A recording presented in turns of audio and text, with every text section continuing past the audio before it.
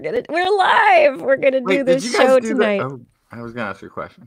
You can't now because now we're live in front of everyone. No more private conversations. We're live. Public conversation.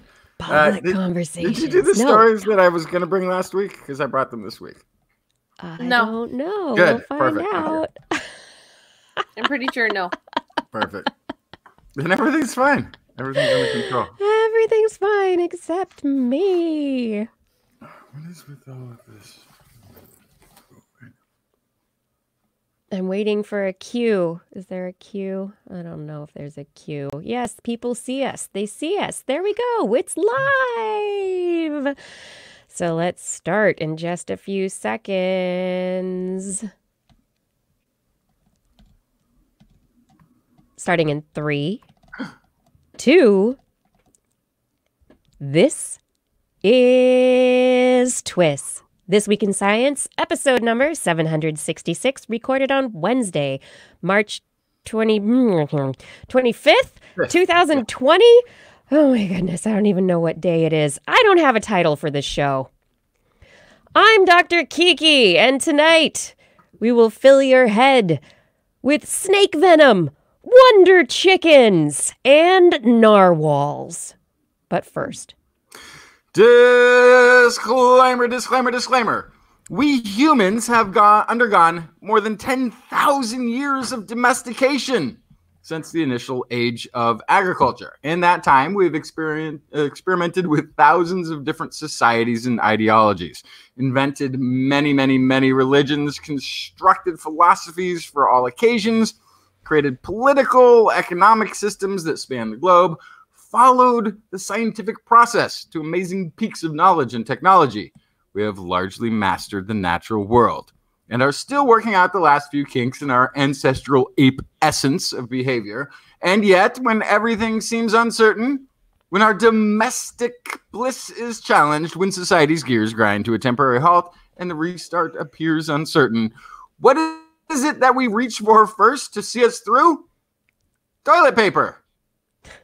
The domesticated modern human does not want to go backwards, at least where our backsides are concerned. And the second thing that we reach out for, of course, is science. We do not legislate. We will not legislate, pray, mediate, meditate, philosophize, trade, or rate cut our way out of this, but we can science ourselves the blankety blank out of this crisis. And the first thing we reach out for when science is the answer to any question is This Week in Science. Coming up next. I've got the kind of mind that can't get enough. I want to learn everything. I want to fill it all up with new discoveries that happen every day of the week. There's only one place to go to find the knowledge I seek. I want to know what's happening.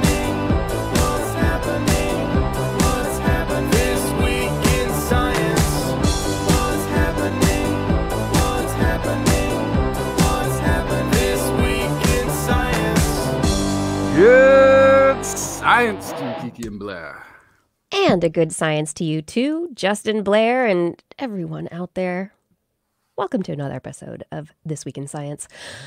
We are back. We're here to talk about, science. Because That's usually what we do. It's usually what we do. We like to talk about it because science is interesting. Science fills the nuggets of your brain with information that allows you to make decisions, come up with new ideas, conjectures. Yes, it's so good. It's so good. This week, I have stories about some waves. That's right. Ripply wave action. I've got also some stories about life, finding a way. What did you bring, Justin? Let's see. I've got a wonderful chicken story. I've got an ancestor to all animals. An ancient skull that's got some interesting implications for early hominid evolution. And COVID-19 debunking. Okay. Scripps Lab. Nice. Can't wait. Let's get into that. Blair, what's in the animal corner? Oh, I have some new Aesop's fables, and that's all I'm going to tell you. Okay. How can there be new ones? Did they? Oh, they discovered an ancient vault. There was some that were they're written in like between Blair pages. Sops fables, I guess. Blair They're like Sops they're here. new Oh, ones. nice. I was They're thinking Yeah. reincarnation. Now I'm really excited. Oh yeah. Reanimated Aesop comes back with more fables. Oh my. No.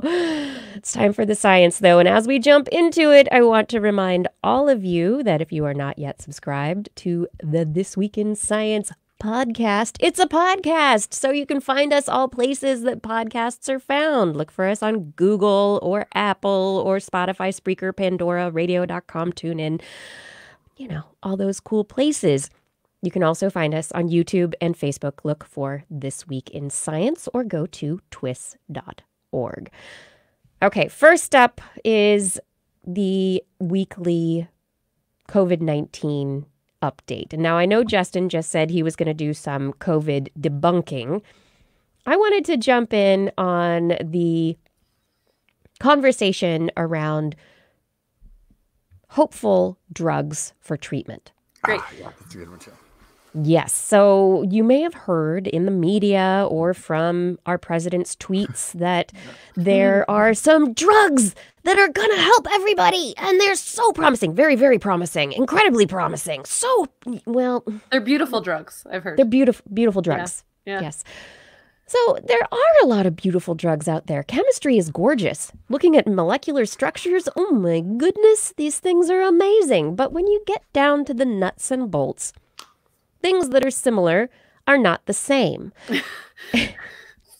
Just gonna put it out there, So there are some drugs that have been shown in non-clinical trials to potentially work. There have been anti-malarial drugs that have been purported to work in China. One drug called chloroquine, another drug called hydroxychloroquine, and some and additional drugs that work in concert potentially with these anti-malarial drugs. And these drugs get off-label use a lot, but they come with terrible side effects. And if you don't get the dosages right or the exact molecular combination of drugs like hydroxychloroquine and maybe the stuff it's mixed with, you can die.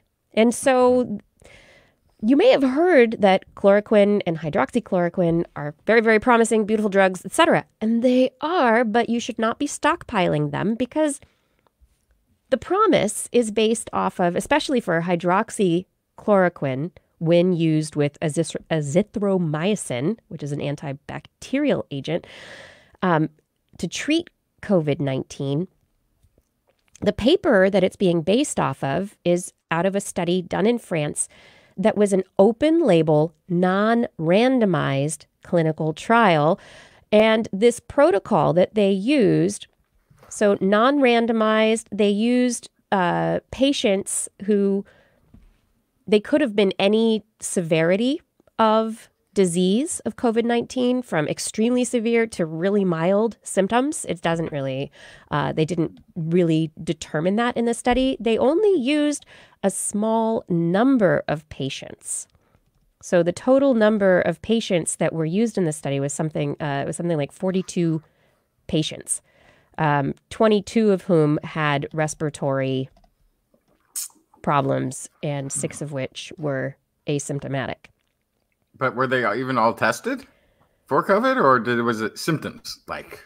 They were all tested. They all had COVID, but the severity of the symptoms were not part of it. So 20 cases were treated in the study, and they showed apparently a significant reduction of the viral carriage at 6 days post-treatment compared to controls. And that is promising, but I'm just going to put it out there that when you're looking at 20 people, that is a very small sample size to be determining your potential for use off of. Really, that's more of a, does it make people more sick kind of study. This is the first line. Isn't reducing viral load kind of a tough thing because it depends what happens after that. Like, are you going to actually accelerate a new strain by doing that? Because you're cutting it, but you're not. Right. Yeah, go ahead. But the other thing, they're reducing the viral load. They're basically doing an averaging. It's on average, the viral load of the treated group was lower than the viral load of the not treated group. They're not showing that before treatment, this particular individual had a certain concentration of virus, and then after it changed to this. They weren't doing very specific comparisons. And so that in itself it's misinformative. Yeah. Really. Totally. It's putting everyone into a bucket together. But well, yeah, this is one of those things though, when we talk about finding a correlation is a good place to build a next hypothesis out of. It's and like then the go and beginning do of a study. It's not the end of a study. Correct. Yes, correct. that's exactly what it. That's exactly what it. This is where the tweets and the press conferences have said this is very promising. This is what it means to very promising to scientists is let's study this more. Yeah, maybe in a year if you're lucky. And it's we'll not, have some data for you. Okay, but this is not a problem within science. This is a problem with the perception of what it is that scientists do, because most people's scientific education leaves off with a series of laws that can be tested over and over again, and they're always correct, and it's always true that F equals ma equals mc squared. Like there's these laws that you learn, and science is like, here's how you measure, and this is the result. Boom. Most of science is about tracking down an elusive prey by disproving things over and over and over and over again until you narrow down what it isn't, and then you can start to formulate a pretty clear-eyed idea about what you're dealing with, what mechanisms are involved. So, yeah, when the general public follows along with the bouncy ball of science, they're going to jump to lots of conclusions. As I like to do myself on the show from time to time, but that's a science, how science works, scientific process education thing that the entire world needs. Still, yeah. I think that's a really important point to make, is that this is still an area of where science communication needs to work. Yeah. That education of the scientific process, so that people understand that one study, even that only has 22, tested on a certain drug, that's a small sample size, and that isn't something to base all of your decisions off of. It's especially not something to jump off and take your fish cleaning stuff. Yeah, fish cleaning stuff. Wait, is that what? Because I was wondering. There's already somebody who died as a result of taking a hydroxychloroquine compound, because it is the same compound that's in a fish tank cleaner. Oh, because I was wondering, how are people getting these drugs that they're just testing out? How are people getting a hold of it? Actually, the reality of how people are getting a hold of it and stockpiling it is that people are getting their veterinarians to prescribe. They are getting, there is an uptick of pharmacists talking about doctors calling their offices with patients who suddenly have autoimmune diseases where they've never treated patients with autoimmune diseases before, because these drugs are also used to treat autoimmune diseases. So now people with autoimmune diseases, with malaria, with other issues are no longer able to get the drugs they need because there's a run on them, because people are stockpiling them because they're telling their doctors they need them. Okay. Well, there's a form of natural selection taking place then. We think that's not a force in our society. We're wrong. But I mean, the other thing about this fitness is that there's lots of talk about pushing things through FDA and trying to get stuff approved to be used kind of as quick as possible, which I, like anyone else, would like to exit my home and go back to normal and be able to just take something and be good for COVID. But that's not the way it works. And sometimes it sucks, but we got to be a little patient to make sure things are safe. Well, I would disagree with you there. on the and normally I would 100% agree with you. In a case of a global slowdown where everybody's stuck indoors, the pushback is going to be people just say, forget about it. I'm going back to normal life. So I think you do need to accelerate it. I think there's enough people who are in this condition. It's, thousands globally, that you take not just the last arrow in the quiver, you take the first arrow in the quiver too. And you try it in small groups. Think of this try more it in like small groups. You small don't let groups. everybody do a run on it. Yeah. Absolutely. No, but not anyway, everybody. Part of getting things certified is doing trials. But let's move on to other science, though. But accelerated. We should accelerate things. Yes. There is an impetus for acceleration, but at the same time, safety, so that people who wouldn't otherwise die don't. Yes, and just by the way, with the last moment, poofing, which is what this is like it's a real estate term. When you are poofing, you're like this rare gem of a fixer-upper. That's something called poofing in real estate, where you are saying really positive. You're shining a thing that normally you wouldn't shine. Okay, this is Shine the bright, world that the current resident in the White House is used to talking in. He's a poofer? He's a poofer. And so poofing does not work when it comes to science. Poofing is actually destructive when it comes to science and making medical decisions and these sorts of things. Yeah, incredibly. Yes. In real estate, it's fine. In marketing, that's what you do. The reason that he's doing such a terrible job with this is that it's against every one of his instincts and dealing with something like the real world of science. And is this a bumper sticker or a T-shirt that I need? No poofing in science. No poofing in stop. Nobody poofs in science. That's not what we do. It's like Tom Hanks though, because it's like nobody no crying in baseball. It's no poofing in science. No poofing in science. Yeah. All right, moving into some other science news. Big, exciting, what I think is really exciting and interesting news out of MIT. Researchers at the Massachusetts Institute of Technology have been looking at starfish eggs. Because who doesn't want to look at starfish eggs? Well, starfish eggs are eggs. They're cells. And we can look at them. They're very, very small. You look at them under a microscope. But these researchers wanted to observe the process that takes place on the outer membrane of the starfish eggs, or really, this is modeling any egg in the animal kingdom, when fertilization takes place. So they've discovered that researchers before them discovered there's a particular protein that gets released and gets knocked into the membrane. And when it does, it starts a whole cascade of events that take place that lead to activation that basically forms an impermeable coat over the egg, around the egg, so that the egg immediately locks out any other sperm that might want to get in there, and it starts the process of cell division.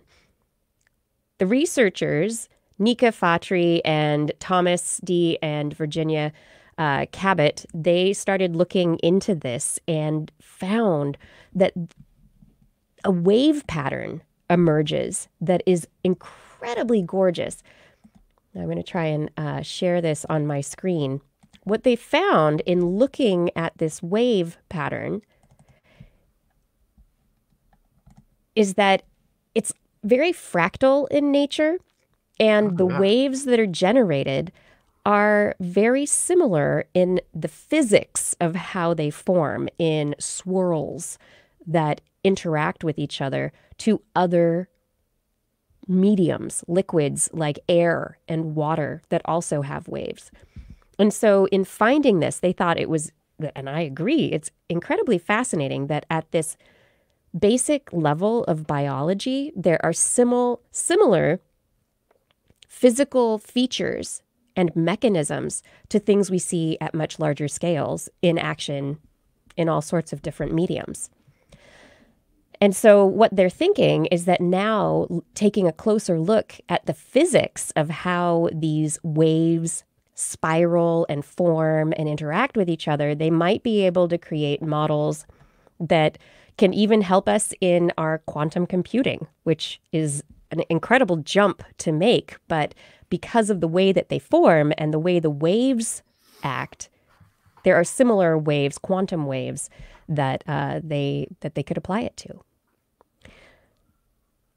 Now, what's incredibly interesting, the whole thing is just boggling my mind that we've known for a long time there are these waves that coat the whole surface, the membrane of these eggs in the process of readying the egg for its cell division. But beyond that even, it's the kind of that cascade of molecule to molecule to molecule.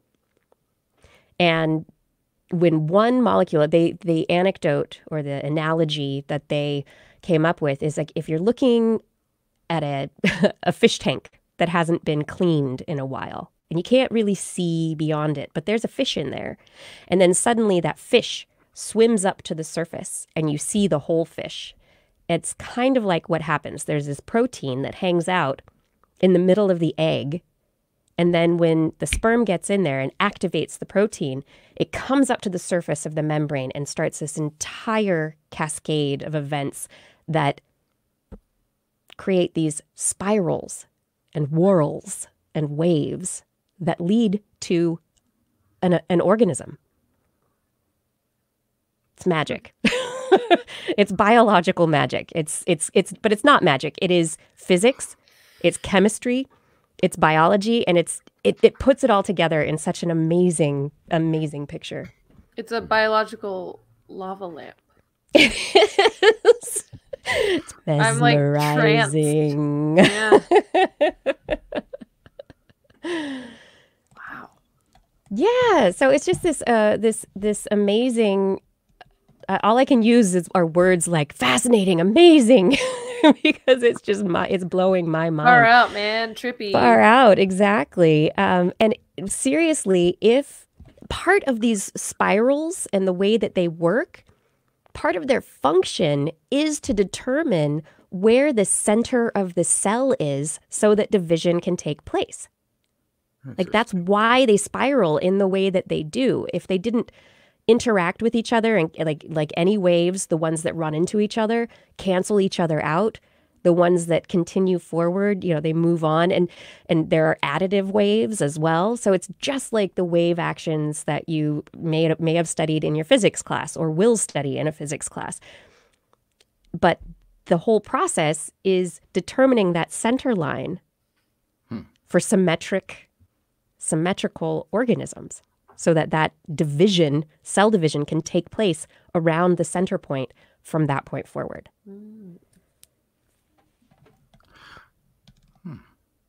I know, right? Yeah, now I want to know if that's conserved anywhere else in nature. Yeah. Right. There's a comment in YouTube saying emergent properties, and it is. It's a physical emergent property that leads to the division of a cell that leads to an organism. So it is a bit like that. It's an emergent property, but yeah. Beauty, and it's absolutely beautiful. Absolutely beautiful. Mesmerizing like a lava lamp. What do you have, Justin? Oh, that's a good question. Let my find out. I have the oldest fossil of a modern bird ever found. Oldest? Tell me about it. He's frozen. He doesn't want to tell you. Oh, I thought it was me. The fossil concludes a nearly complete skull that was hidden inside a piece of rock about the size of a deck of cards and dates from 1 million years before the asteroid impact, which eliminated all the big dinosaurs on the planet. This is published in the journal Nature. The team was led to Cambridge. They believe the new fossil helps clarify why birds survived the mass extinction event at the end of the Cretaceous period, while the giant dinosaurs did not. Detailed analysis of the skull that shows that it combines many features with a modern chicken and duck-like bird, suggesting that Wonder Chicken is actually close to the last common ancestor of both ducks and chickens. Fossil was found in the Belgian-Dutch border.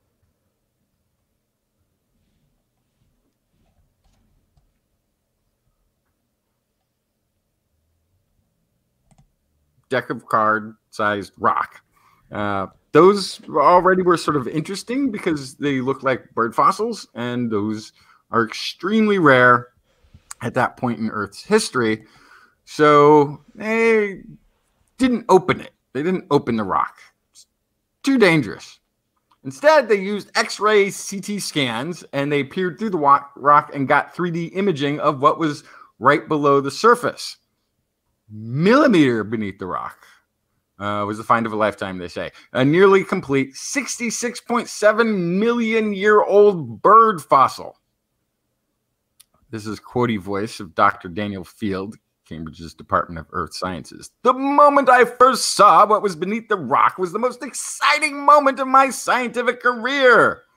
This is one of the best preserved fossil bird skulls of any age from anywhere in the world. We almost had to pinch ourselves when we saw it. Sounds excited, doesn't it? Knowing that it was from such an important time in Earth's history. The ability to CT scan fossils like we can at Cambridge's Biotomography Center has completely transformed how we study paleontology in the 21st century. Because you can imagine this thing's only a millimeter underneath the rock once they scanned it. How easily they could have damaged this fossil. Man, you got to be so delicate. Yeah, it would be a very difficult task, and it makes me sort of wonder, like, how many good fossil finds in the past were destroyed because they were just too delicate. I often think about how archaeologists and paleontologists, they must walk around with like pillows strapped to their feet. Just kind of like, I don't want to hurt anything. Yeah, this is they say this was a very a small-bodied, ground-dwelling bird that likely lived near a shore. Asteronis, they're calling it, which is and named after, I think it's a Greek mythology goddess who's also asteroids are named after because she had something to do with the stellar streaking. But yeah, goddess of falling stars. Wonder Chicken. The Wonder Chicken. Yeah. Pretty good. And then right behind that, I have not just the ancestor of all birds, I have the ancestor of all animals. Geologists at UC Riverside have found the first ancestor on the family tree that contains most familiar animals today, including, of course, humans. But this isn't... So early multicellular life was, in semi-scientific terms, wonky shaped. Sponges, algal mats, they sort of grew in different directions, and there wasn't really a front end or a back end, and that might not even be the right question to ask when looking at one of these things. But most animals we know of today have a front, back, they have symmetrical sides, and they have an opening with some gut going to another opening somewhere on the body. They found what they think is the earliest example of this. So for 15 years, they have been seeing fossilized burrows. This is a 555 million year old deposit in South Australia. And they've got these little burrows, they've got these little tracks, but there was no sign of the creature that had made them. Scott Evans, recent doctoral graduate at UC Riverside, and Mary Drosser, a professor of geology, noticed minuscule oval impressions near some of these burrows. So they did some three-dimensional laser scanning that revealed regular, consistent shapes of what would be a cylindrical body with a distinct head and tail and some faintly grooved musculature indentations there. I think this animal ranged between 2.7 millimeters to about down to 1 to 2.5 wide. So tiny. Yeah, it's a little tiny thing. Yeah, the large end of that's about 1 grain of rice. So that's what they figured it would have to have been. We thought these animals should have existed during this interval, but always understood they would be difficult to recognize. Once we had the 3D scans, says Evans, we knew that we had made an important discovery. We pinched ourselves. No, they didn't pinch themselves. That was the other. But yeah, this is sort of the discovery this is the critical step in sort of getting what became the structure platform for what all animals eventually evolved from after that. The first little teeny tiny worm. Mm-hmm. He's got a cute name. Icaria wariutia. Earliest bilaterian. Okay, I don't know. I just keep going back to the image. In the image, it really looks like a detachable penis. There's something about it. Sure. Wait, what's a disembodied? A disembodied penis, clarify, except for the fact that it's entirely too small to be that. The artist's picture, it's got, anyway. Yeah, I think you should talk to Marshall before you publicly identify things. No, Kiki's referencing the famous song. That's what it's about. Yes. What are you people talking about? It looks to me like a fat little sea-dwelling worm. It does kind of look like hagfish and stuff like that, because those are kind of the jawless fish that are very similar to what we assumed were the ancestors of all chordates and vertebrates and all that stuff. So it's definitely it looks similar. Just it's like if that and a worm were crossed, kind of. Yeah. But this is 555 million years ago, and I think this before worms. This thing that was in the sand on the ocean floor was looking for organic matter to put into a gut that went from one end to the other. They think it had rudimentary sensory abilities to be able to find that organic material. So yeah, this is a pretty. They think this is this is mouth, gut, anus.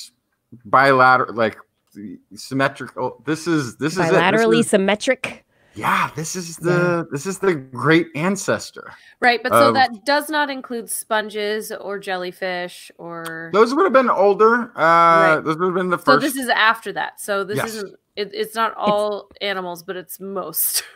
No, it's animals. So it's not the sponges. So the sponges and jellyfish are like the first, but this is the first that's actually related to all animals, that they think is related to all animals, as opposed to this distant relative that's not like actually on the same branch. I see. Of the phylogeny. Yes. And here's the other interesting thing. If this is the first animal 555 million years ago, you remember this is a 4.5 billion year old planet. We're all still just getting here. Okay, but it's not the first animal, because sponges and cnidarians came before these guys. Well, it's what you call an animal. We're talking about so it's the first. Yes, sponges and sponges. Right. Like I said, sponges and cnidarians came first. But if they were off on a different branch, this is the first directly related animal. This is the first directly related ancestor to all animals that we have found at 550 million years ago. This is the earliest animal. I'm just trying to make the distinction that there is something that we haven't found yet, hopefully, that's in between behind. Yes, that's in between the cnidarians and this tube worm thing. Because sponges and cnidarians are also animals. So I just kind of wanted to make that distinction. Okay. So this is animals with a separate mouth and anus. A distinction of animal. Yes. So I just kind of wanted to clarify. That's good. Yeah. As a zoologist, you got to keep us honest about the anus. So it's the oldest thing, but there will be an older thing, hopefully at some point, that we find that connects all of them. Yep. Very good. Well, as we end this story, I think this is starting to bring us into Blair's Animal Corner. And as we get there, I just want to let you know that this is This Week in Science. And if you would like to help this podcast out, get a friend to subscribe to TWIS today. That easy. And now is time for Blair's Animal Corner. With Blair. She loves our creatures, great and small. Biped, millipede, no pet at all. If you want to hear about animals, she's your girl. Except for giant pandas and squirrels. There's Animal Corner. What you got, Blair? Oh my goodness. I have my Blair Sops fables today. Yes. I'm very excited. I like this. Bring them. Tell us a story. So the first one is why the snake bites with venom. So this is a conversation that we've kind of talked around before, the fact that some snakes have venom when they bite. Most of them do not, but some do. And there is kind of a couple different realms of thought as to why they have venom. Now, I, as a educator in conservation and animal stuff, have always been a proponent of the theory that venom is for prey. And there's a couple reasons for that. One is that snakes sometimes give a dry bite. So they wouldn't do that if they wouldn't dry bite somebody that was near them, a human, if they were trying to use venom to scare away people. But also we know from previous studies we've talked about that there's actually a predisposed fear of spiders and snakes in us when we are babies. So just the body shape of a snake is enough to keep us away in theory. But there's still some people that think that venom has something to do with defense. So this is a new piece of research looking at venom as either a defense mechanism or as something to immobilize prey to eat it. So knowing that sometimes snakes release venom when they bite people, and sometimes people are hurt. Unfortunately, sometimes people are killed. Most of the time, not, but it happens sometimes. So knowing that, how do you measure the reasoning behind why venom exists? Which you can get into kind of this like chicken and egg conversation pretty easily. But That came first.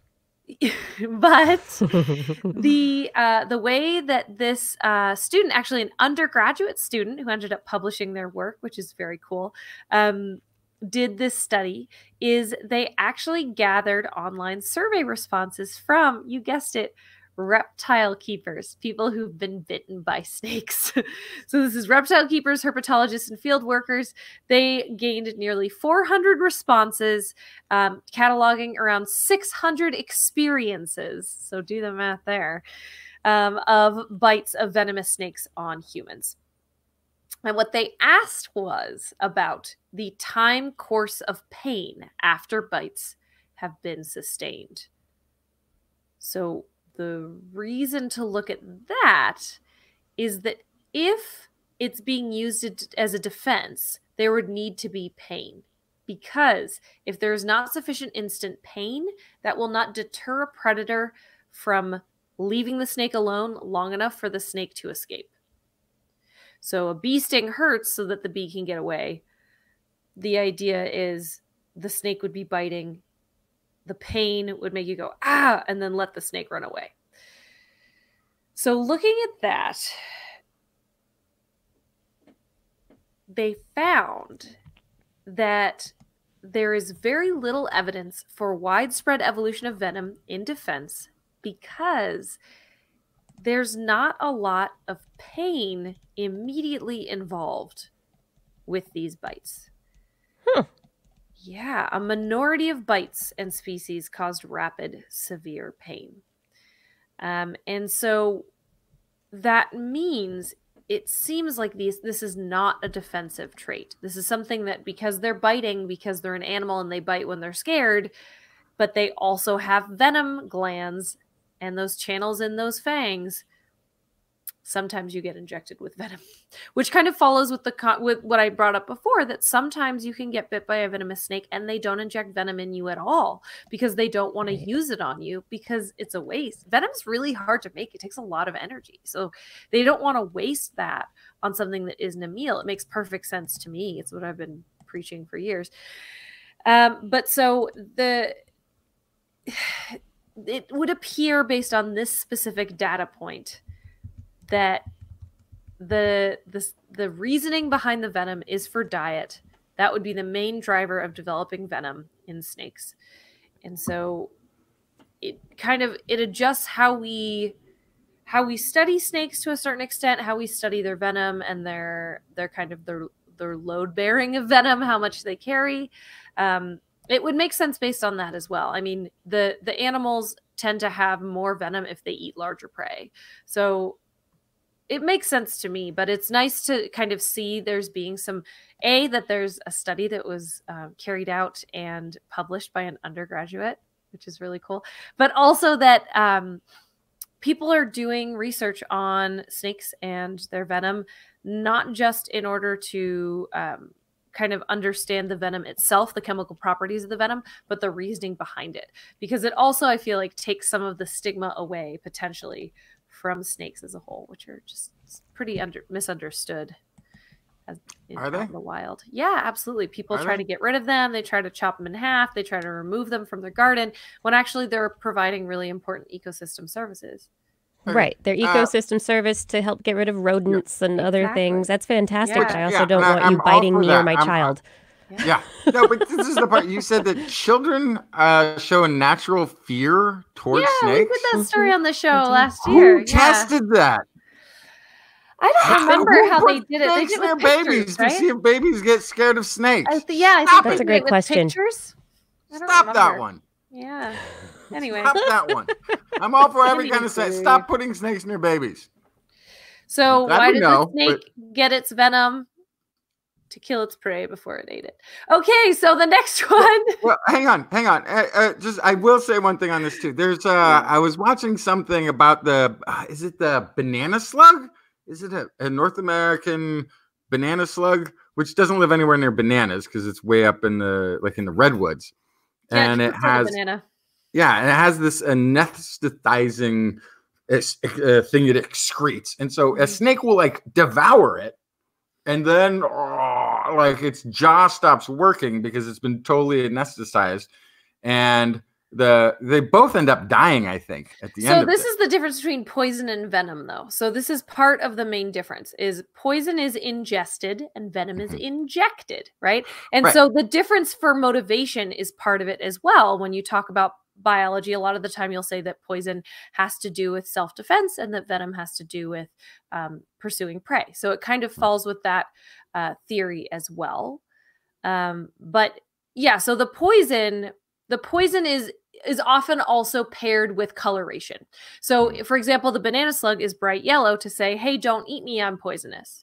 And so it might take one dead slug to teach the species as a whole, or to encourage. See, that's the part that I'm curious about. The herd, yeah. That's the part I'm curious because there's not another snake around to see it, and I don't know if a snake learns from another snake's behavior.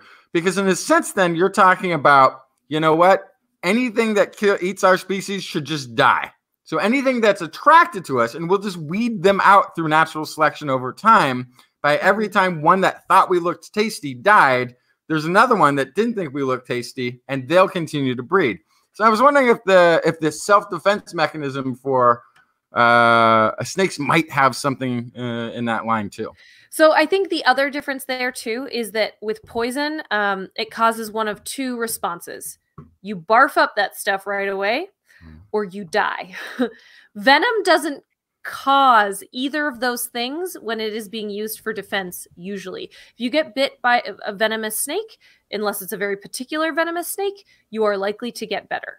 Okay. So that is the difference. If a rattlesnake bites me, what happens? I don't know. It depends. If it's a sidewinder, you're probably fine. If it's a diamondback, you need to go to the hospital. You need to go to the hospital either way. But really, it depends on the snake. But there's lots of snakes out there that are venomous that aren't necessarily going to kill what they bite. So that is why that's kind of another thing, is if it's not causing immediate pain and it's not going to kill you, then why would you be injecting that with venom? To keep it, can it slow it thing down so that it just doesn't wiggle while they swallow it? So when they're eating things, yes, it immobilizes the thing it's about to eat. So that's exactly it, right? So it kind of... I worked on the mouse. I'll try it on the herpetologist. I mean, also think about venom in spiders. They do that to eat their food as well. So anyway, so that's why the snake got its venom. At least we think. Next, the question is, why does the narwhal have a tusk? So this is a study from Arizona State University, and narwhals, one of my favorite animals to talk about on the show because they're full of interesting information and mystery. But they have these tusks. They're modified teeth. It is their left tooth. It erupts from their head, and it can be up to 8 feet long, and it grows in a spiral pattern, which is why sometimes people think that they're fictional creatures or unicorns. So they also spend a lot of their life hidden under the Arctic ice, which means there's not a whole lot of narwhal studying going on except for postmortem. And so there's a lot of kind of question as to what the tusk is used for. Is it for hunting? Is it for fighting? Is it for communication, which is something I think we've talked about on this show before as well. But there's a new theory. And this study found, searched through all sorts of reports of narwhals, of head scarring, broken tusk, and tusks impaled in the sides of males. So a lot of aggression, tusk to tusk, with these narwhals. Another set of scattered observations include a behavior called tusking, which is where two narwhals cross and rub their tusks together, which could also be some sort of communication during intra or intersexual interaction. So kind of male to male, or trying to show off to communicate to a female. And so looking at kind of all this information, this longitudinal data, about 245 adult male narwhals were studied morphologically over 35 years to look at the size relationship of tusk with body size, to try to figure out if there was some sort of larger communication going on with these tusks. And it does seem that these tusks are a form of sexual selection. Well, how did he decide this based on just measuring them? Well, they compared individuals of the same age, the same age, body size, and then they kind of measured these different pieces of them. They measured two things. They measured the tusk size, and they also measured the fluke size, which is the tail of the narwhals. So the idea was, if one of these things is being sexually selected for, there would be a greater variation in those sizes for the narwhal. And they are fairly certain that the fluke is not a sexually selected trait. So it was a good kind of null hypothesis to use, kind of. So they found that the male tusks can have over a 4-fold variation in length. So the same body size males can have tusks that are 1.5 feet long or 8.2 feet long. Wow. But the fluke is pretty much always the same size in relation to body size. They also found disproportionate growth in tusk compared to the fluke, and have been able to say now they feel pretty confident that the tusk is a sexually selected trait. The information they're trying to give with that tusk is simple. I'm bigger than you. This is common in sexual selection when it takes a lot of kind of nutrients and proof of a successful life to build a kind of erroneous trait. Think of your peacock feathers. So basically they're peacocking with their tusks. And they're saying not just that they're big, but they also are good at hunting, that they have good resources, that they are healthy. So this is their kind of signal to the female that they are virile and they are a good choice. Of course, In the future, they would like to use aerial and aquatic drones to actually watch the tusk interaction in nature, watch their role in sexual selection and in the aggressive behavior between males, and see kind of what's happening there. Is it just male to male signaling? Is it male to female signaling? Is it both? So we need to see it still happen in real time, but it really looks like that tusk is really just for show. So why did the narwhal have a tusk? For a good show. For a show. To show off to the ladies. A tusk for show. So fascinating that there are these traits that grow to such extreme sizes that are only for show, that don't have a benefit that we can see aside from the ladies, maybe, or whatever the mating system happens to be, however it turns out. But it's so fascinating. I don't want to anger anyone. I don't want to kind of put anyone on blast, but this does always remind me of the people who work out the kind of vanity muscles at the gym. Right. The ones that are not really used for anything, but just look good. It's kind of basically the same thing. Look at me, I'm strong. Look at me. Look at me. Well, if anyone's looking at us right now, you'll know that it's time for us to move to the second half of the show. So we're going to take a very, very, very quick break. And this is a very, very, very quick break. We'll be back.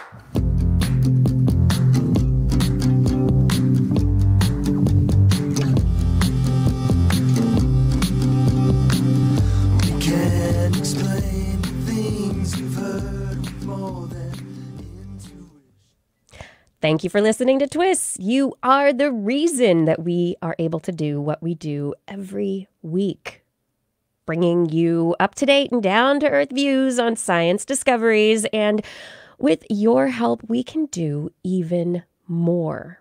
Together, we can bring a sane perspective to a world full of misinformation. Head over to twis.org right now. Click on the Patreon link and choose your level of support. Be a part of bringing sanity and science to more people. Thank you for your support. We really couldn't do this without you. Put on a pair of goggles and go looking for the things I couldn't see.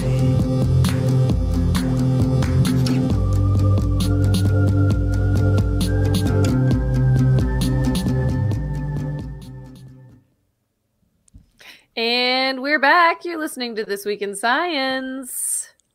We are back. And do we have a This Week in What Has Science Done for Me lately? Yes, we do. This actually got sent to me through Facebook. Awesome. Randy Mazzuca writes in, what has science done for me lately? The other day I used vinegar and baking soda together to make pizza dough without yeast.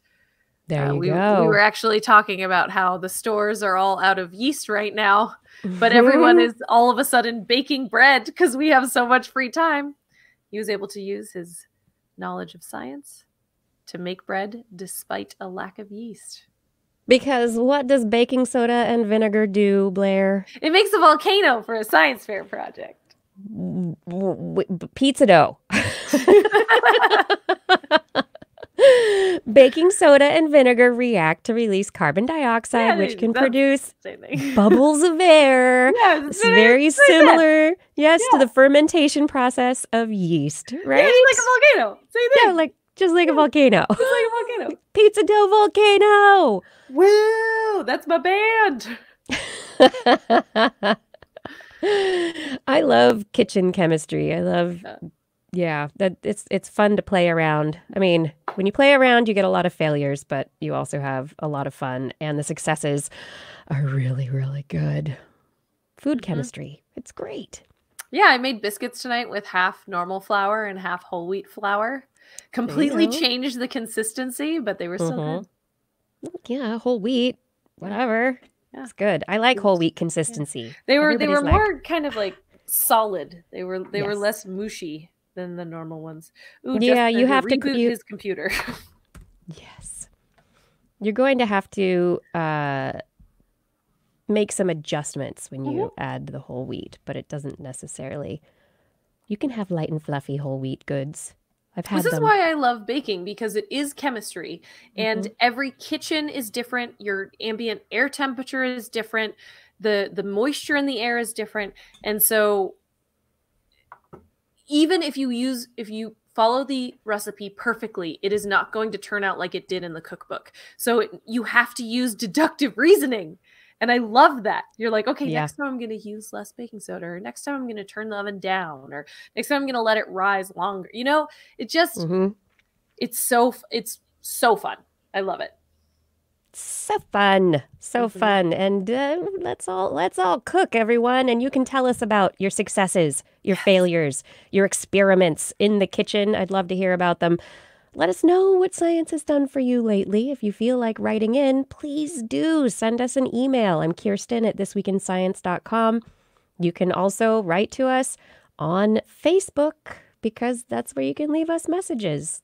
Or if you're talking to Blair, just tell Blair and she'll put it in this part of the show. You can also write us, surprise! I'm like, hey, look, this part of the show came back. You can also just send us letters about cool sciencey things that you've thought about, or ways that stories affected you in your life.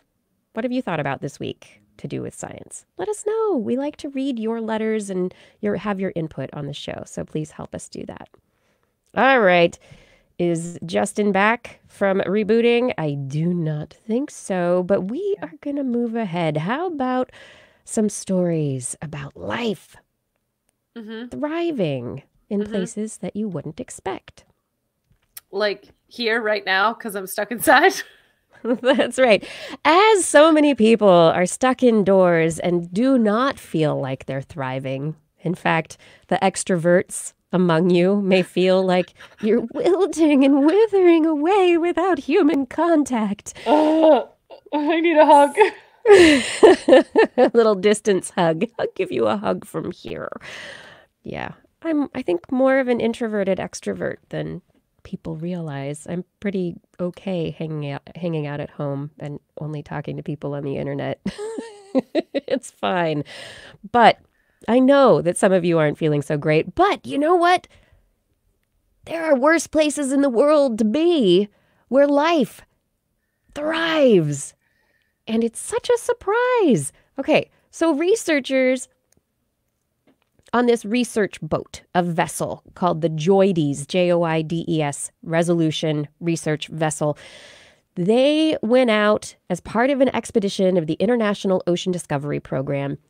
Expedition number 360. They traveled out into the ocean and they drilled below the ocean into the Earth's crust. In this one particular area, they came to an area, it's called the Atlantis Bank. And this is a place that there's been massive uplift, and the mantle lifted up this mountain range, and it's about 5 kilometers above the seafloor that it extends, this flat top, this long bank that's under the ocean.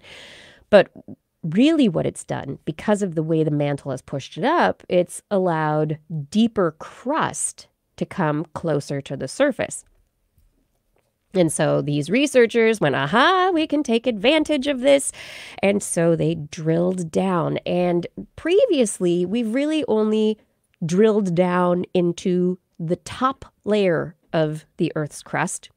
And when we've looked there, in the rock of the top of the crust, we've seen bacterial life.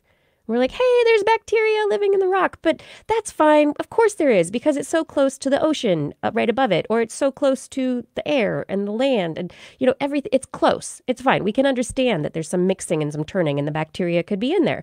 But what about deeper down? I mean, it gets hot. There's amazing, incredible pressures the further down you go underneath the surface of the Earth. And so you wouldn't expect life to necessarily be able to exist in the lower crust. Well, they drilled down 809 meters below the crust, into the crust, and found that, yes, indeed, bacteria grew when they took these samples back to the lab into a sterile environment so that they made sure there would be no chance that bugs from the lab or other places could get in. They tested and they grew them and they published in the journal Nature that they had found DNA and RNA, fat molecules, all sorts of signatures of life. Not a ton of it, but it was there. They found bacteria deep, deep into the crust of the earth in a place that we wouldn't expect to find it. So now we think to ourselves, super hot, incredible pressure, really extreme environment. Wow, microbes can survive in the craziest places.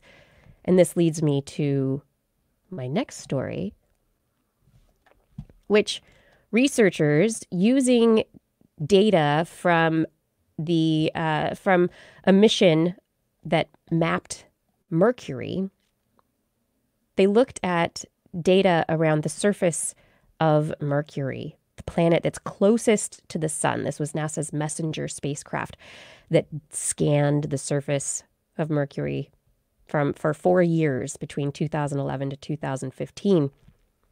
And they found that there's this type of terrain. We had pictures, but this really showed that there's this type of terrain, they call it chaotic terrain, that they think formed about 1.8 billion years ago. 2 billion years after a massive impact event would have started processes that would have moved the interior of this planet and eventually caused a shift, the way that you see ripples go along a pond, or if you hit sand, eventually the sand moves further away from you. That ripples through the planet would eventually come out the other side. In this chaotic terrain, they have, through the scans, been able to determine that there is organic, volatile, what they call crustal, volatile, rich elements in this layer. And so they think that these chaotic terrains are evidence that the interior of Mercury could have been, maybe not now, but could have been, even in the early phases, 1.8 billion years ago, when life was getting formed on our planet, that perhaps there was bacterial life, or at least conditions could have allowed bacterial life to form inside on the surface of Mercury, the hottest planet closest to the sun. The place that you'd be, what? No life's going to be there. But it seems as though these volatiles were present, which would make that possible. Yeah, don't rule life out anywhere. No. It Right. seems to be a theme that we come to again and again on this show. I feel like someday we'll be looking back on it, laughing at ourselves, going, "Psh, we thought there was only life on Earth. It's everywhere." It's all over the place. Silly things. Didn't even know it was right in front of them. Yeah. So they think this area, these crustal volatiles, where this chaotic terrain, that it's a size a little bit larger than California, about 500,000 square miles, or 500,000 square kilometers, 193,000 square miles. And that these volatiles, as magma spread through the interior from deeper down, it caused this heat that allowed these volatiles to rise to the surface. It's funny about that thing you said there, Blair, about one day we'll just be like, yeah, of course there's life everywhere. That's what the ancient Romans believed. Yeah. They also thought the stars were planets, but still, and that there were people on all of those stars. But still, they knew how far away the moon was. They knew how round the Earth was to within about 10%. They were pretty on it. There you go. Scientific knowledge is a thing that has been with us, sometimes much longer than we think, and it produces some some actual results. This is, I think are we transitioning to the next story? Or did I interrupt? I can't tell sometimes. Transition. Okay. Scripps Research Institute has gone out of their way and looking at the novel SARS-CoV-2, COVID-19, whatever you want to, epidemic-y thing that's going on. They published in the journal Nature Medicine. They looked at it and they have proclaimed that there is absolutely no evidence of genetic manipulation, purposeful human genetic manipulation. If that sounds like a weird thing to be telling people, the reason is conspiracy theorists have been suggesting that this is a weaponized strain that was intentionally created. It is not. They analyzed the genetic template for spike proteins. These little armatures on the outside of the virus that you see in all the little pictures that used to grab the outer walls of animal cells and hang on. They focused on some important features of the spike protein: receptor binding domain, RBD, which is a kind of grappling hook that grabs into the host cell, and a cleavage site, molecular can opener that allows it then to crack open and enter a cell. They found that the RBD portion of SARS-CoV-2 spike proteins have evolved naturally, effectively target a molecular feature on the outside of human cells called ACE2. If that sounds familiar, this is also a receptor that is involved in regulating blood pressure, which has nothing to do with this story. The SARS-CoV-2 spike protein was so efficient at binding human cells, in fact, that the scientists concluded it was the result of this natural selection, not a product of a genetic engineering. It had all the... When you do genetic engineering, you have a we are very clunky in our technology. It leaves obvious sort of you can call them scars, but that's not really what it is. They have obvious differences from what you would find in nature. So the evidence for natural evolution was also supported by data on its backbone, its overall molecular structure. If somebody were engineering this, it would have constructed it from the backbone of a virus that already existed. Actually building a backbone from scratch is a little bit outside of what we are able to do at the moment. They also found that the backbone differed substantially from those of already known coronaviruses and mostly resembled viruses found in bats and pangolins. So possible origins of the virus, still, they're not going to call it. They're saying bats and pangolins are potentially, but, could be another source that we haven't identified yet as well. Yeah, I think they're really targeting bats, but then that there was maybe an intermediary between bats and humans. And so that's the question is, was it a pangolin or was it one of these civets or was it something else? Yeah. So in the chat room, the YouTube chat room, there was a discussion about whether or not mosquitoes can transmit the coronavirus. So I took this from mosquito.org, who, if you're going to ask a question about mosquitoes, you go to mosquito.org. They just point out they have referred to the World Health Organization and the CDC. Under the CDC, they say mosquitoes and ticks can't spread all types of viruses. At this time, we have no data to suggest COVID-19 or other similar coronaviruses, SARS, MERS, or anything like this can be spread by mosquitoes or even ticks. So for it to pass through mosquito as a vector, the virus must also be able to replicate while in the mosquito or tick. And as of yet, there is no evidence that can take place. Over on the World Health Organization site, though, there is also a number of interesting mythbusters advice for the public. Here's a couple of them. They can be transmitted in areas with... Well, they originate from a hot, humid climate in the first place. So no, just adding heat is not going to, turning your thermostat up really high or waiting for summer, these are not effective. Cold weather and if don't put a blow dryer up your nose. Well, you know what? Don't aim a blow dryer up your nose, please. Yeah. Stop listening to the internet. Stop listening to Just a home reminder remedies. that the internet also told you to eat soap not too long ago. So remember the whole Tide Pod situation?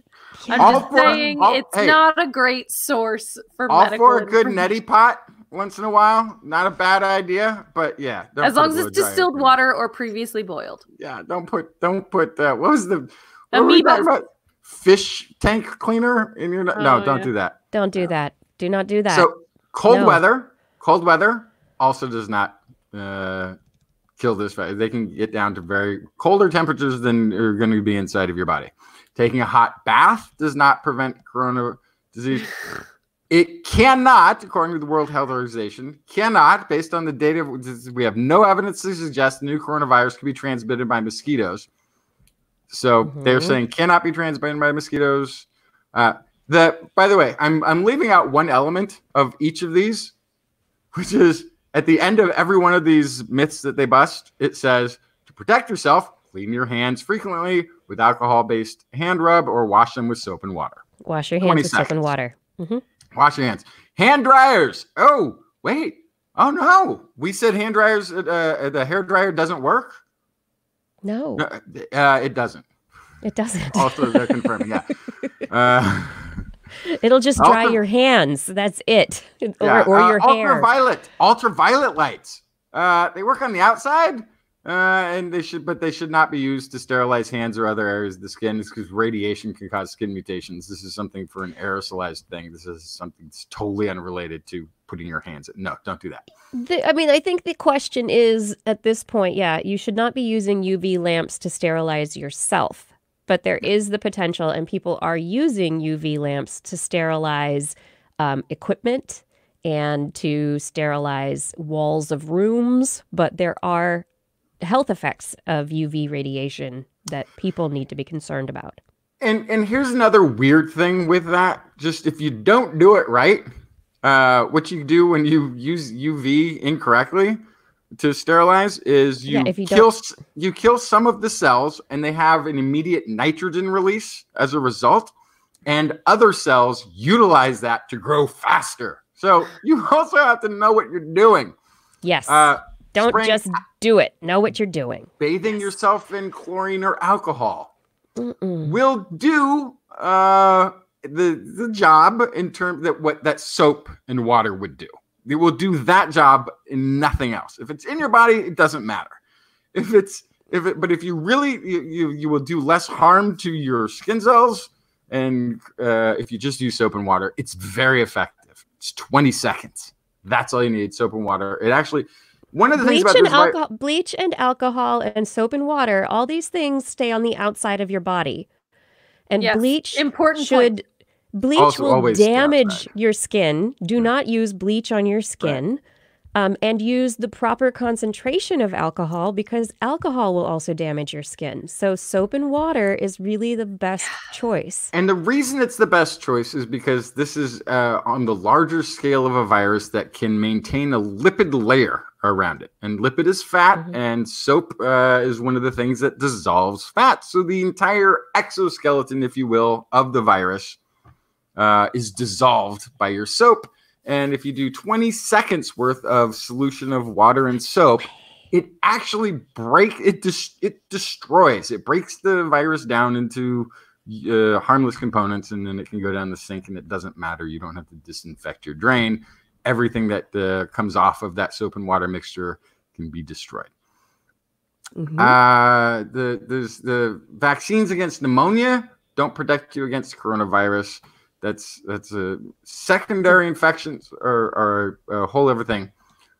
Rinsing your nose with saline, the neti pot. I thought I'm all for a neti pot, right? There is no evidence that regular rinsing of the nose with saline has protected people from the infection with the new coronavirus. Yep. So because that's salt water, that's not the thing. Eating garlic, however, will give you wonderful breath. Yes. However, not gonna help. There's no evidence that the current outbreak evidence. is eating garlic. Boy. Uh, Also, wearing blue this- shoes on a Tuesday will not protect you from the coronavirus. Well, like, antibiotics. This is a long list. No, I'm this sorry. is- no, But it's this just is funny. things that are out there. yeah, Antibiotics do not work against viruses. Okay, there's Mhm. no point in taking them. Antibiotics are for bacteria, for Mhm. Yeah. bacterial infections. Viruses are not bacteria. Yeah, and then the biggest thing I think out of all of these, when you take them collective, is at the end of each one, it's wash your hands with soap and water. Like this is what Mhm. you need to do. Social distancing is when you're looking at the places that are the hardest hit, you're looking at places that have very dense populations that rely heavily on mass transit, that have crowded streets and sidewalks. The reason why these diseases are taking off there is because social distancing is a little bit harder there than it is other places. If you're somewhere where social distancing is as easy as just being in your home, then by practicing that and the hand washing thing when you have to go out for the essentials is all the steps you really need to take. I mean, yeah. And wash your hands. I mean, But that's yeah. again, As soon as you come home and then before you leave the house, because we don't wipe want down to. Social your distancing. phone, wipe down your glasses. Absolutely. Yes. And I should have bought a stock. I don't know what to buy. Invest in probiotics because we're going to need them after all of this. Because we haven't been touching anything for the longest. We're all going to get indigestion. We're all going to have irritable no, bowel. that's at the end of not this. true. We're going to be fine. We are going to be fine. Well, define We'll fine later. but- life finds a way. and the other important thing. That's what I mean. Yes. The other important Whether thing or is not you consider I a need to move virus on. life. we've life been here finds a way. before. We have been here before, people. Yeah. We have this might be the first time this has happened in our lifetime, our parents' lifetime. Before that, there was a generation that went through 2 world wars, polio, and Spanish flu. Mm-hmm. Mhm. Okay. And a Great Depression. Great Depression. And the Great Depression on top of it. And we call them the greatest generation. Do you know why? They Because deserved it. they deserve call something themselves at the end of all of that. Sorry. They Um, deserve But something. there are a heck of a lot more of us now, which does make it harder. But yes, we'll get through it. We will get through it. Just like we're going to make our way through this show. This is This Week in Science. And if you want to help us grow, find a friend and get them to subscribe today. That's it. Everyone has time for a new podcast these days. Pick up This Week in Science. Yes. And on a musical note, we'll get into our quick stories here at the end of the show. I wanted to bring a musical story. In a new paper published in Neuroimage, researchers out of East China Normal University, they looked at the brains of violin players while they played violin and scanned them, recorded those scans. And then they looked at the brains of people who were listening to, watching the performance that the violinists played. They found that some of the people watching, these people in the audience, their brains were synchronized with the brains of the violinists. And it was in a very particular area of the brain, the left temporal lobe. And they found that over some brief sections of listening of 100 seconds, if the synchronization, the coherence, what they're calling interbrain coherence, happened in the second half of the music that they were listening to, that the audience member liked it more. And so what they're suggesting is that synchronization of a person's brain will indicate their enjoyment of a particular performance or piece of music. Interesting. Yeah. So if your brain is lighting up in tune with the brain of the musician who originally performed it, you like their music. Interesting.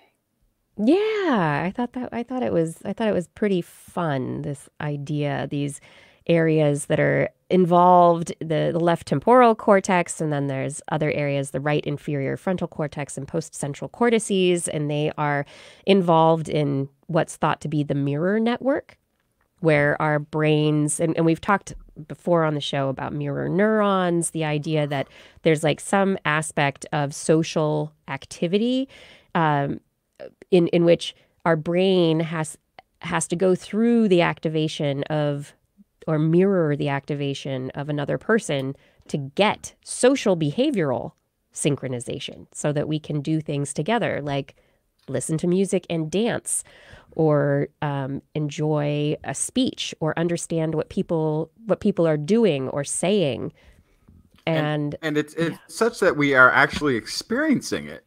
Yeah. We're firing like when the old studies, when you watch somebody run, your motor neurons that would normally be firing when you run are firing. And it's a really weird thing that our brain is like mimicking, like, oh, I know what that does. Is that why when I play a video game where I'm driving, I always move? Yeah, you're actually, your motor neurons are firing as there's a couple of rides at Universal Studios, I think is the first time I experienced it. And they have them other places too, where you're sitting in a chair that's not moving, but the screen has got motion and there's audio moving, and you feel the sensations as though you're like actually going up and down, like you're on a roller coaster almost, even though you sit still. And part of that is your mind is firing off things, the sensations that it would expect to be experiencing. And that, so, but yeah, that makes tremendous sense, because we've all experienced this. I think when you listen to a piece of music or a song or something like this, where you really feel like the way I react to it is like I could have written that if I ever thought of it, but whatever. Like I totally get that thing right there that they're doing, and I liked it. I know it. It's familiar for some reason. And they've just brought you along for the ride. Yeah. But you can think about it, in a even bigger sense than that, is that as you're listening to it at, some other time, or even as you're watching a performance and listening, that you're connecting with the brain of the performer through the music, that through this expression of music, we are able to connect brain to brain with other individuals. Very cool. Very cool, right? What's up next? I have one last Blair Sops fable. Yes. Oh, yeah, Brian. Why did the female live longer? In all human populations, average lifespans are always longer for women than men. 9 out of 10 supercentenarians, people over 110, are women. And it is also true for other mammals. Looking at demographic data for 134 populations of 101 mammalian species, they found that in 60% of cases, female mammals live longer. 18.6% longer. That is a long time longer. It's almost a fifth of your life longer. So, of course, in humans, it's about 7.8% longer. It's not that long. But on average, for mammals, 18.6% longer. But the why, the whole fable of it all, we actually don't know. It could be because male mortality rises faster with age, but that's, it doesn't look like that, because for half of the populations that were studied, the mortality with age is more pronounced among females, actually. So that can't be it. But mortality risk is lower among females at all ages. So it could just be that females are less at risk of death on the whole. And so they live longer. Why? We don't know. But it's true for all animals. We are not special, or all mammals. We are not special. Yeah. Well, actually, women, then we are special. We get to live We're longer. special. Yeah. Yes. That second X chromosome really got the jackpot, at least with lifespan, maybe not with many other things, but lifespan. Which we You all got know more- is important to me. Yeah. Do you have apes, Justin? You know what? My reboot has obliterated my story. It was an Australopithecus story. It's some investigation into the vertebrate of a 3 million year old fossil that found that the blood flow at that point was closer to the brain, was closer to chimpanzees than it is modern humans. And that its skull was structured very much more like, I have the link in there if anybody wants to go read the story, but that the morphology was very much closer to ape-like. So this is an interesting thing. We've talked about it in the past on the show. There was one hypothesis put forward that running led to bigger brains because there was microfluidic pumping of these fleshy feet as we ran for great long distances, and of blood flow to the brain, also the cooling the skull and the head. So, but also adding nutrients to that brain area as we did so. And we got this bigger hole that sort of evolved in the base of the skull that allowed for larger veins to come through. So this may have been how we did it. And there was this other interesting research where there's this the sort of bony ridge, if you feel at the back of your head. You've got this little sort of ridge line back there, this little bony outcropping. Mm-hmm. There's a tendon under there that keeps your head sort of pointing forward when you run. And most running animals have this tendon. Dogs, horses, cheetahs, whatever, anything that's running around. Pigs don't have it. Apes don't have it. They're not big runners.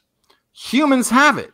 So there's this really interesting thing. And then they went from there and they looked and they found all these other things. And it was starting about 2 million years ago-ish with Homo erectus that we had evolved into a like runner. We got the tendon shows up.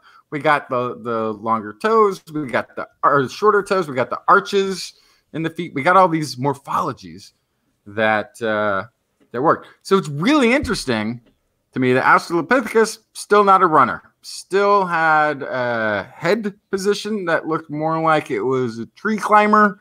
Yeah. And not moving. So somewhere in that, there was 1 million years there where there's this big jump into being a persistence hunting runner, losing much of our body hair so that we can sweat. Where are those fossils? So no, but what? Like where are all those dead bodies?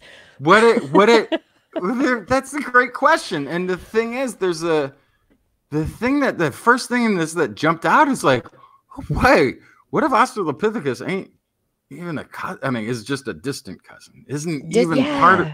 What if it's not even part? What if there's another runner who was already starting running before this? Because that to add this tendon and all the sort of little morphological changes, they show up, yes. But I feel like there must have been something or somebody out there that was running that might not have gotten the brain yet, but might have had some of the other skill sets already started. So it's really kind of an interesting tie-in to all these other stories that we've talked about in the past.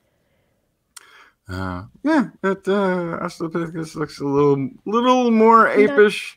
Not so mannish. The other thing that's kind of funny, we lose hair all the places we need to sweat.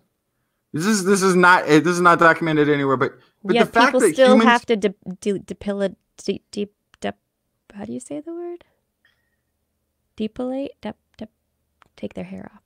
Well, no, but but one of the things that occurred to me, because we need to be cooling.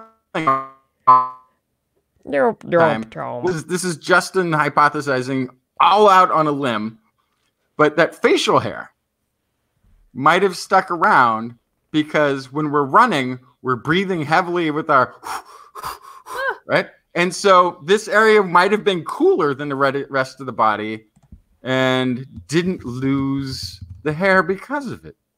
Interesting. Yeah. possibilities. Well, you know why we still have hair in our armpits and in our groinal region and all those areas, right?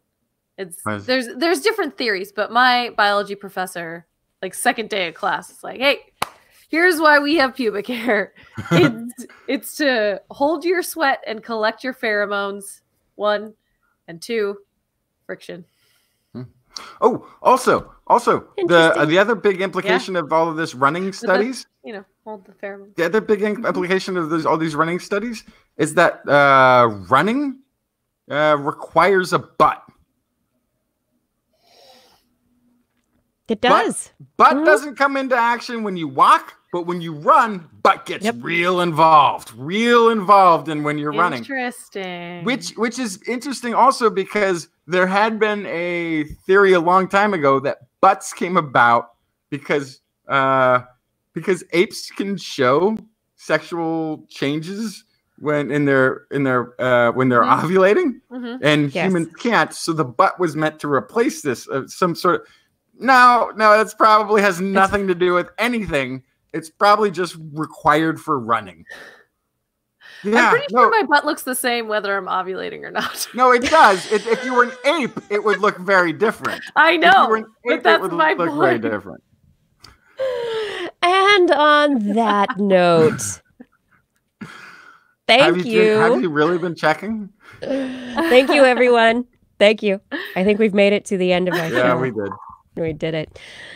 Thank you for listening. I'd love to give some shout outs. Fada, thank you for your help on social media with show descriptions. And Gord, thank you for manning the chat room. Identity4, thank you for recording the show. And I would like to thank our Patreon sponsors and the Burroughs Welcome Fund for their generous support. Thank you to Paul Disney, Ed Dyer, Stu Pollock, Andrew Swanson, Craig Landon, Ed, Philip Shane, Ken Hayes, Joshua Fury, Steve DeBell, Alex Wilson, Tony Steele, Richard Porter, Mark Bizarros, Bob Calder, Jack Matthew Litwin, Jason Roberts, Bill K., Eric Knapp, Richard, Brian Condren, Dave Neighbor, Mark Hessenflow, Ashley Doyle, Maddie Perrin, Ben Bignell, Justin Taylor P.S., Josiah Zahner, Howard Tan, Donald Mundis, Sarah Forfar, Dan K., Matt Bass, Darwin Hannon, Patrick Pecoraro, Jean Tellier, John Gridley, Corinne Benton, Adam LaJoy, Sarah Chavis, Rodney Lewis, Tiffany Boyd, Mountain Sloth, Cecil Gradney, Stephen Elberon, John Ratnaswamy, Dave Friedel, Daryl Myshak, Paul Ronovich, Sue Doster, Dave Wilkinson, Noodles, Kevin Reardon, Christoph Zugnerek, Ulysses Adkins, Artyom, Rick Ramus, Paul, John McKee, Jason Olds, Brian Carrington, Christopher Dreyer, Lisa Suzuki, Jim Trapeau, Greg Riley, Sean Lamb, Steve Leisman, Kurt Larson, Rudy Garcia, Marjorie, Gary S., Robert Gregg Briggs, Brendan Minish, Christopher Rappin, Flying Out, Ed Lucet, Aaron Luthen, Matt Sutter, Kevin Parachan, Byron Lee, and E.O. Thank you for all of your support on Patreon. And if you are interested in supporting us, you can find information at patreon.com/thisweekinscience or just click the Patreon link at twist.org. On next week's show, we will be back on Wednesday at 8 p.m., broadcasting live from our YouTube and Facebook channels and from twist.org live. We'll be all of these places next week. We promise. And it's going to be April Fools, but we will be here. We will be. Promise. Here. Yes. Want to listen to us as a podcast? Just search for This Week in Science wherever podcasts are found. If you enjoy the show, get your friends to subscribe as well. As I previously mentioned, they all have some extra time. Get them to subscribe to TWIS. For more information on anything you've heard here today, show notes and links to stories will be available on our website, www.twist.org. And you can also sign up for our newsletter, which we might be putting out at some point. Yeah, at some point. Because we all have more time now. Yeah, you can contact us directly. Also, you can email Kirsten at thisweekinscience.com, Justin at twistminion@gmail.com, or me, Blair, at blairbaz@twist.org. Just be sure, no matter what else you do, to put TWIS, TWIS, in that subject line, or your email, it's going to go straight spam filtered into oblivion. You can also hit us up on Twitter, where we are at Twist Science, at Dr. Kiki, at Jacksonfly, and at Blair's Menagerie. We love your feedback. If there's a topic you'd like us to cover or address, a suggestion for an interview, a haiku that comes through the night, please let us know. We'll be back here next week, and we hope you'll join us again for more great science news.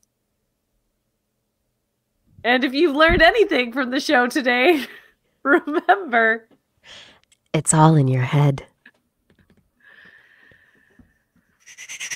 This week in science. This week in science. This week in science. This week in science, it's the end of the world. So I'm setting up shop, got my banner unfurled. It says the scientist is in, I'm gonna sell my advice. Show them how to stop the robots with a simple device. I'll reverse global warming with a wave of my hand. And all it'll cost you is a couple of grand.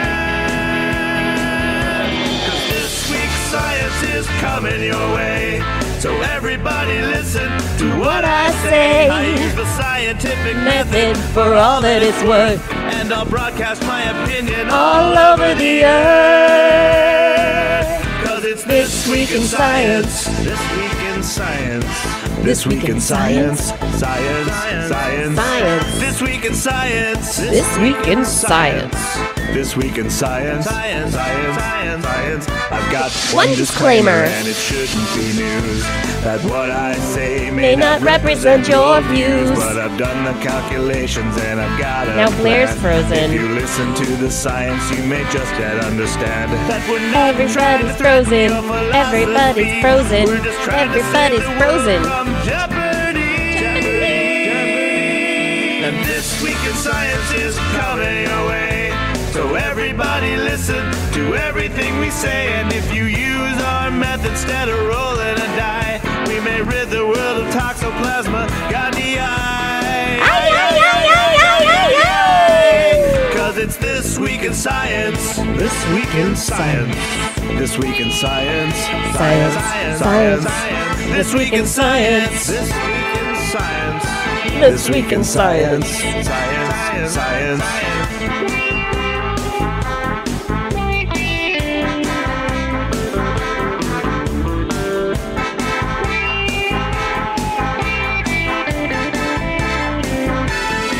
I've got a laundry list of items I want to address. From stopping global hunger to dredging Loch Ness. I don't even know the trying words. to promote More more rational rational thought. thought. And I'll try to answer All any the questions you've got. But how Can can I I ever answer see the the changes I see when I can only set up shop 1 hour a week or 2 or This 3. week in science is coming your way. You better just listen to what I say. And if you've learned anything from the words that we've said, then Please just remember that it's all in your head. 'Cause it's This Week in Science. This Week in Science. This Week in Science. Science. Science. Science. This Week in Science. This week in science. This Week in Science. Science. Science. This week in science. This week in science. This Week in Science. This week in science. This Week in Science. This week in science. This Week in Science. This Week in Science.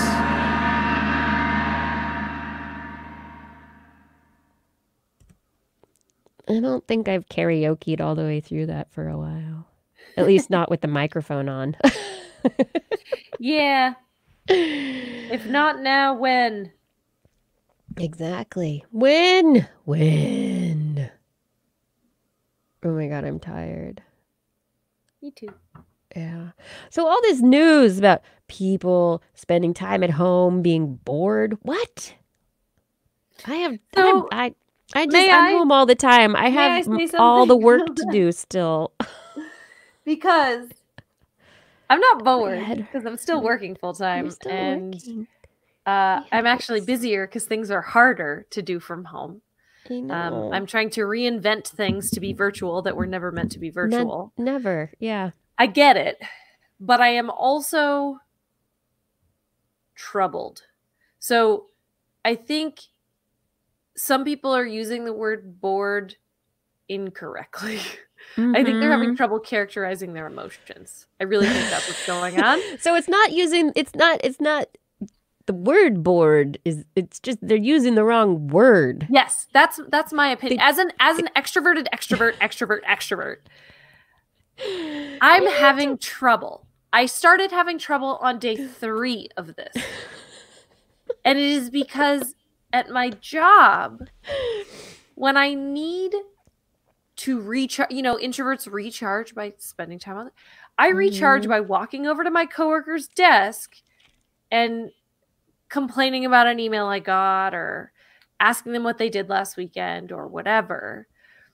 And like when we start laughing, like touching them on the shoulder, right? And like this is part of what keeps me going as a human. And I can't touch people. I have to text someone if I want to share, like, or commiserate about something, and they don't always get back to me right away. And the most social I have been in the past 2 weeks is I played Mario Kart, and I had a Google Hangout at the same time with someone I was playing Mario Kart with. That was the most social thing I've done, which felt amazing because it like you're looking at the screen, so you're not looking at the Google Hangout. You just have your friends' voices in your ear while you're playing a video game. So it almost feels normal. It almost feels like you're in the same room. Right. But like, yeah, it's been very hard. I want to hug. It's just, I see my neighbors who I don't even know their names, and nor do I usually care about them, really. Like, I say hello, we chit-chat, but now there's this weird thing where you, like, say, hey, how's it going? From, like, 10 feet away, and then you leave. And it just feels... So I walked a trail on Monday, on my day off. I walked at this old highway that's now a walking trail. And people were very good. There was not a lot of people there. But like normally when you walk a trail, I feel like 50-50 someone's going to say hello to you when you pass. But this one, 100%. Everybody said, hi. Was like, oh, hey, how's it going? Oh, hey, how are you? Okay. Oh, have a good day. Like everyone's so starved. I feel like it's pretty funny. Yes, I know. I'm complaining and I live with a fiance and a dog, and I'm very thankful for both of them. Except you're on opposite schedules. Yes, so when you want to talk and stuff, he's sleeping. Or when totally. you're like you're awake and you're awake, he's sleeping, or the opposite. Yes. And then so you yesterday, cross in between. Yeah. I woke him up early because I was having a really bad day. And so I had to like push him awake and be like, I need you to be up with me for a minute. Oh. So yes, I do live with someone else, but we only get about 3 hours in common a day. So that's interesting. But yes, I have a dog. I'm very happy I have a dog right now. Because I don't think I'd get as much fresh air as I'm getting if I didn't have the dog. Because I have to go outside like 6 times a day. You have to go outside. Yeah. Although I haven't been outside today. I do have a porch, which I have been using the heck out of my porch. It randomly rained yesterday, but other than that, I've been using my porch a lot. Nice. Yeah. No social distancing in Linden, huh? Yeah, there are lots of places where there's no distancing. Yeah. Oh, I found it. I found it. Yeah. Yeah. Mhm. Your school bus. How's your school bus? School bus is coming along. My schoolie. I got it parked out on a farm. I had to. Apparently, my hotspot, which works for everything else, last week we found out tragically does not operate efficiently on the bus with this platform. I think it would have worked fine with Google Hangouts because we all went to a server that then broadcast. But this has to ping you, Kiki, and then come back. And I think that's why this platform didn't work properly on the hotspot, even though I have the LTE and everything that they said should work in the frequently asked questions segment. No, because I used a hotspot at the Cal Academy when we were all together, though. So we all had to ping to where you were for it to go out. No, it goes to their server. I don't know. I think there was some weird thing where I don't know. I will state unequivocally I don't know why it didn't work. The frequently asked questions thing said it should have worked. Yeah, that's what it should have worked. Were you using the right browser? Yeah, I was using the same everything that I always but yeah, my phone's hotspot to run the laptop is sufficient to do normal streaming, normal FaceTimey stuff. All of that has worked flawlessly in the past. Fascinating. I don't know why it didn't work. Fascinating. Stand up. We should investigate. However, the other problem I'm having. yeah, I'm on a farm out in the country, and my nearest neighbors are chickens. Which Blair always thinks that's where I lived. It's actually true now. Now for real. I'm finding social distancing to sort of be the default, not a thing I'm having to adjust to at this point. Although this was not the plan. I'm right now. I'm supposed to be back in Denmark. Right. I know. So you're stuck here for a while. Yeah. So your significant other, you get to see 3 hours a day. do. Aren't you lucky? I know. Aren't you? I know. Just, well, that's the other thing we've been talking about. Jealous. If we lived separately still, if we didn't live together, I wouldn't be able to see him right now because he's working in hospitals. He shouldn't. I mean, I wouldn't be able to see him. So the fact, like, I kind of, lucked out, if you want to call it that. You are. I have to be here. So lucky. So I'm gonna, his germs are my germs right now, which is a bummer, but also I don't have to go several weeks without seeing him. So that sucks. It really does. Yeah. It really does. Ugh. So many different things and not cool things right now that we're having to get used to. Pretty crazy. But I mean, part of the problem is, like, I keep seeing that post about it's like we're all kindergartners who keep losing 5 more minutes of recess. Like, that's part of the problem is we're not all doing it. It's counties or states are making these decisions, but it's not separately. Blanket. Yeah. So they all have different dates to, like, even the school districts in the Bay Area all have different dates for going back right now. None of them are back yet, but they all have different estimated return dates for school. So I think that's part of the problem too, is if you're trying to really do this, I don't want to have done this for nothing. Let's all do it. If we're going to do it, do it. Let's not do it halfway. Gaurav Sharma in the chat room is saying, he went grocery shopping today for the first time since March 10th. Ooh, Should I wipe every single object I bought? Yeah, okay, so this is a great question because I too have considered this. I think, first of all, like, it's great that all the people that you interact with now are wearing gloves. Good for them. Problem is, if they've touched everybody else's cards, stuff, whatever, they're not changing gloves between customers. This is how you would actually do a sort of a non-transfer thing. They're actually becoming vectors as far as I'm concerned. So but they're not getting themselves sick is what they're trying to do. So really. here's the thing that you can do that I have tried to do to some degree, which is when you do go buy stuff from public environment, wash your hands, but also you need to be thinking ahead a little bit, which means a little bit of hoarding maybe, but put those items aside. Like, wear your gloves if you've got them when you go out in public. Put all of those things aside. If it's a metal container or a plastic container, don't touch it for 3 days. Put it somewhere in your store. Don't put it in the garage. Just leave it there for 3 days. That'll be fine.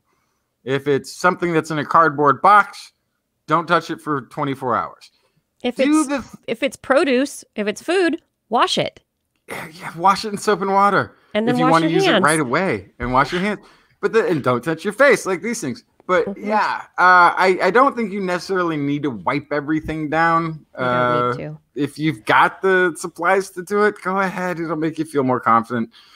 But also just having like a outside world, like like an airlock, right? It's like an airlock. Like you take stuff, you bring it in the garage, you have you stage it. That I don't touch for 3 days. That I don't touch for 2 days. That tomorrow will be fine. And you can do these things if you're concerned with it. I wouldn't go to the point of, again, putting product. Don't bleach your apples. Don't do there's unnecessary steps where you can take these things too far. Yeah. The biggest thing. Do what feels good to you. Like if you no. Don't do what feels good to you. That's because that's for us in this room. Wash in your this hands chat with soap and water. Yeah, that will make us feel good. Beyond that, there's things that might make other people feel good. Okay, well, that's what I'm saying. Like if you want to wipe down your stuff and it makes you feel better and safer, do that. But if you want to stage an airlock like you're talking about, where you let things sit for a couple of days, do that. Let them sit. Yeah. Find the thing that works for you, that makes you feel at less that is logically putting you at an acceptable amount of risk for yourself. I mean, it's and then wash your hands with soap and water. Also, remember, we're all going to get it. Right. We're trying to not all get it at the same time. That is the whole point of this. This is what do you classic what is it it's a cruel test. 2 days of not opening that bag of chips. Yeah. That's true. It is cruel. This is classic turtle in the hare. Okay. The slower pace that we go at this, the more likely when before we have to re-enter society, there is a vaccine or there is a treatment or something. Yeah. There's a tool in the bag, the satchel side bag that isn't here now. So what you're really trying to do is just not get it now, not be the first one to try the new drug or to try the new virus. You never want to be the first person to try the new virus. This is a tip. Yeah, the other side of it also is like I was reading some excerpts from the World Health Organization press conference, and their Dr. Teatro, is that his name? The doctor, one of their main doctors. He was saying that part of what we're doing right now, that the long, slow, like what we do is we get rid of the first peak, right? Mm-hmm. So we pass the first peak. And what that does, we flatten the curve. This buys us time. Yes. And what our governments should be doing, what the federal, state, and local governments should be doing during this time that we're buying is developing an action plan for the next emergence of the virus. So and buying and making respirators. Yeah. So and that includes what it includes is figuring out making sure that there are enough tests so that you can adequately test everybody, so that you can do tracing and backtracking of individuals, and then formalizing quarantine procedures to put people who have been exposed and who have the virus in quarantine so that they're not getting in contact with other people. Making sure that we also have that the hospitals are set up so that they have the ventilators, so that they have the beds, so that it necessitates is, okay, we messed up, we lost February, we didn't get active, whatever happened to the tests, whatever, let's all do our social distancing right now. We are now buying the government time to put the plan in place so that next time the social isolation isn't as drastic, so that we don't have to go to these extreme measures. Yeah. That's the plan. So an aspect of that, but I don't think our government's going to do it. But anyway. Right. So an aspect of that, like Italy stopped worrying about tracing because it got so bad in a region where they're just like, okay, we're just going to, anybody with symptoms, it's about hospitalizations, it's about treatment. The testing the tracing doesn't matter anymore. The thing to contemplate about the United States right now is we think of ourselves as one country. Most of the media reports you were hearing about this are slightly more extreme than most of the territory of the United States really requires. But most of the population should be, because high density populations, San Francisco, Los Angeles, Seattle, New York, New Orleans are affected because of population density. The thing to recall about this, why tracing and testing is still absolutely required, is because for a lot of the country, it's not as affected as those places. In New York, tracing doesn't matter now. Now it's about... Yeah, now it's... Yeah. I like when he froze with his hands up. That's good. Yeah, now... Yeah, it's not about tracing in New York. They've got too big of a problem now. But, yeah. He's been talking this whole time. But it's late and you can do those things. Yeah, we're not going to stop. But we have to treat the United States as if it's different scenarios in different parts of the country. It's not going to... There's places throughout the country where testing is absolutely necessary. There's places where testing isn't the thing that's going to help anything. That the social distancing has to be absolutely extreme. Yeah, it has to be extreme.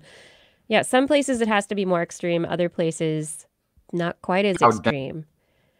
Yeah. He's breaking up all over the place. But you can't have... Yeah. But you can't open up the clubs in Des Moines. Well, Des Moines probably hit. God, I don't know where it isn't hit. You don't want to, because it's got to be universal. We got to all do it at the same time. That's the best way for it to work. Yeah. Gaurav, I am in kind of a mood. All right, my internet stinks. Yeah, and I've got a headache and I need to go to bed, and I'm running a conference tomorrow, so I need to go get my... I'm in charge of a conference tomorrow, so I need to go to bed and be ready for my conference. Okay. And I still have emails to send people and things to organize, and I'm very tired. And my eyeball, I want to put an ice pick through my eyeball. Oh, boy. Yeah. But I'm not going to. I'm going to go pop a couple of ibuprofen. And go to bed. Take some ibuprofen PMs. Yeah. Then you'll wake up in 8 hours a new woman. Yes. Well, I'm going to go upstairs, gargle salt water, put a hot compress on my face. Yes. Maybe do a little steam inhalation. And then go to bed. All right. Say goodnight, Justin. Good night, Justin. Say good night, Blair. Good night, Blair. Did you freeze? I'm here. Oh, he froze. Good night, Kiki. Thank you. Even though we never were in physical space before, now I wish we were. Goodbye. Yeah. I miss you. Good night. I miss you too. Thank you. And yeah, I'm going to do a conference tomorrow, and it'll be awesome. And then I'll have the weekend. Yes. Yeah. Yes, it'll be the weekend soon, everyone. Happy science to us all. Blair, you can make it. I can do this. I'm getting creative. You can do this. Yeah. Yes. Go ask Heather and JoJo to invite you to dinner on their street. Oh, yeah. Oh, my gosh. That's great. I do need to contact them. Yeah. Will do.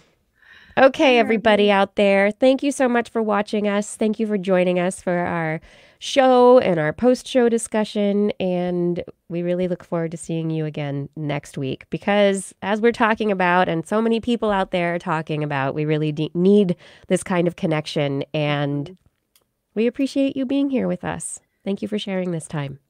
Stay safe. Wash your hands. I'm going to keep saying it. See you soon. Next week.